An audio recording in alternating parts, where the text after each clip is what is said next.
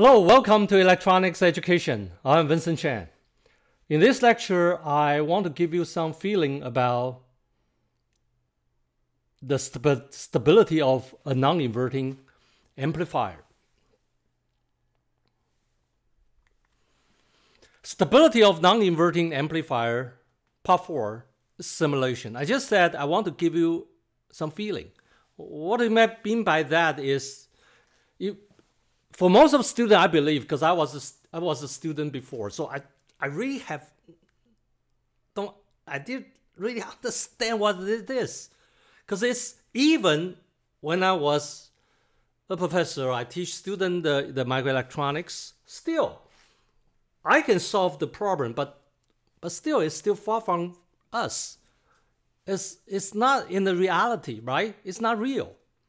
You just what the stable, unstable, and if less than 1, then stable, and greater than 1. So what? Then it seems not real. Although I cannot bring you to the lab.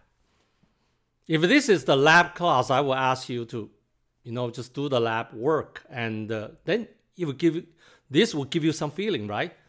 But it's the computer age, so you can simply just try this through simulation, right? Then you would give you some feeling about the stability. You will feel this is real. So the objective, the teaching objective of this lecture is to help you make it real. Just feel this is real.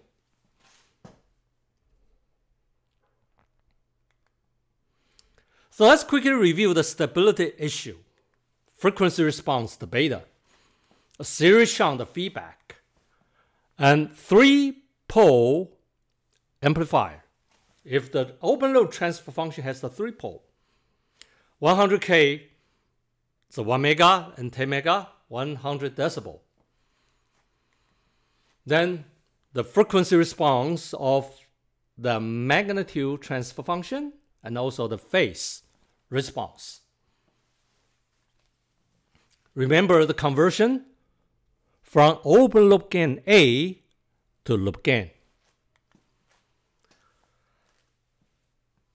And the difference between A and A beta in terms of magnitude relies on the purple highlight. The purple highlight, 20 log 1 over beta. And I said this is why this matters. So you can just convert the different resistive network with different beta into a horizontal line with the magnitude of 20 log 1 over beta.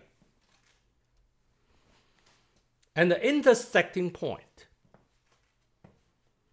represent the unity gain frequency for the loop gain, and the corresponding phase comparing the corresponding, you can just simply compare the corresponding phase with 180 degrees to decide the stability of the circuit. This is what we learned before. So now, let me give you the first case, a first simulation. I strongly encourage you to try this by yourself. Of course, you have to learn how to simulate a circuit, but let me just try to show you the result, okay? Let's say R1 is 100 kilo ohm, R2 is 4 mega ohm. So can you judge the stability of this circuit? Of course you can, right? Because it's the 1 over 4,000. So it's very likely it's because 1 over 4,000 is less than 1 over 1,000, which is the 10 to the negative third power. So the line will be above or below. Will be above the critical beta, right? So it will be stable. Let me make this more clear, okay?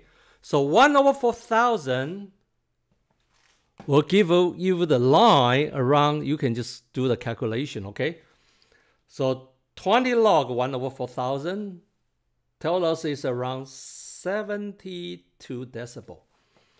So the line, and then you find the intersecting point, the corresponding phase is still within the 180.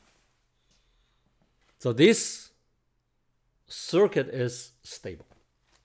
This circuit is stable. But so what? So what? The simulation of stability. So now, this is the waveform, okay? In the previous slide, don't get confused. This is frequency domain. This is frequency domain, right? Now, for the simulation, this is time domain. See the waveform. This is the input waveform. So let's say we input a waveform. The simplest waveform that you can input is a step. Just a step. Let's say 1 millivolt step. Let's input a 1 millivolt step.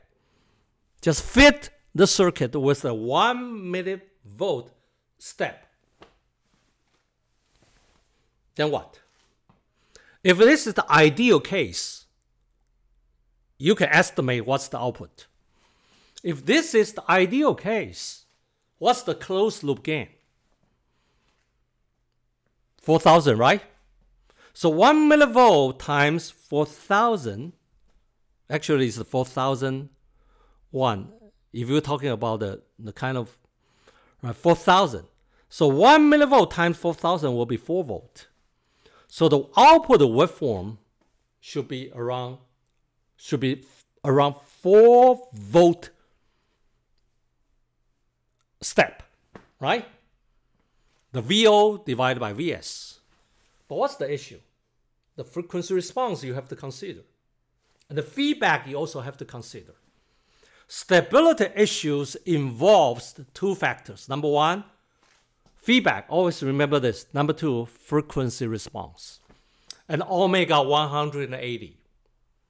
This lecture, although it's a simulation, just try to put everything together. You learn what you learned before together. 2 issues. Feedback and the frequency response. Then what? Then what? Then what? Omega and 180 degree. There exists a frequency F and 180. Omega pi, F 180. So what? 3 pole, right? So means F 180 exists. Means what? Means there's a frequency, the specific frequency. When the signal with the specific frequency travel around the loop,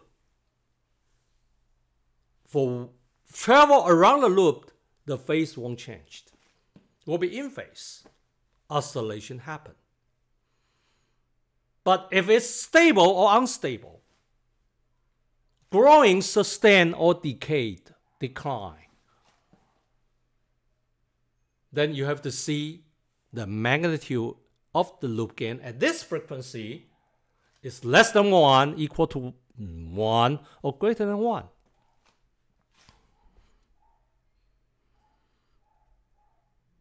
You get it? So in this case, it's less than 1. It's stable. So ideally, it's the 4 volt output. But considering the feedback and the frequency response, considering the stability, what you learned before, there will be oscillation. Superimpose the 4 volt. There will be oscillation, the declined, damped the oscillation. Superimpose on the, see, I'm dancing. Okay, you get it? Impose on the 4 mode. It's kind of like magic, right? No. The simulation results tell you the reality. This is real. When you see this, I strongly encourage you, you can go to lab, try this. Then it's real. the simulation becomes real to you. The stability is through the simulation or through the experiment. Then you understand, your understanding rise up to a different level, all right? All right?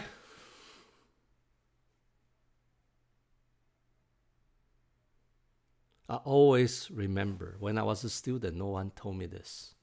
Because when you try to read the textbook, you still don't understand. You still didn't understand. But it's my desire to help you really understand this. If you can understand what I just said, then you are there. You're good. Now, let me show you another example. Okay? 1K, 9K. Stable or not? Stable or not? Of course, you can try the hand analysis first. Because 1 divided by 10, 0.1. 20 decibel, right? So 20 decibel, then the 20 decibel line, the intersecting point, the corresponding phase exceeds 180 degrees. Unstable. This is unstable. Then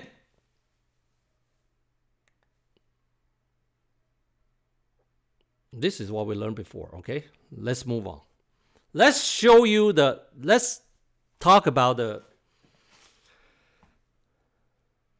let's try the same response, okay? The step response. Let's fill in the step input with a step size of 1 millivolt.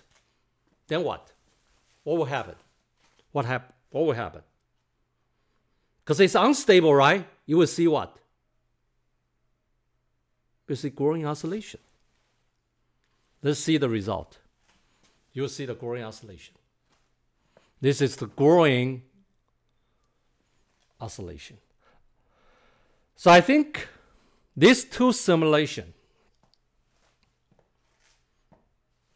not just the simulation, but the objective, the teaching objective, your learning objective is to put what you learned before together and through the simulation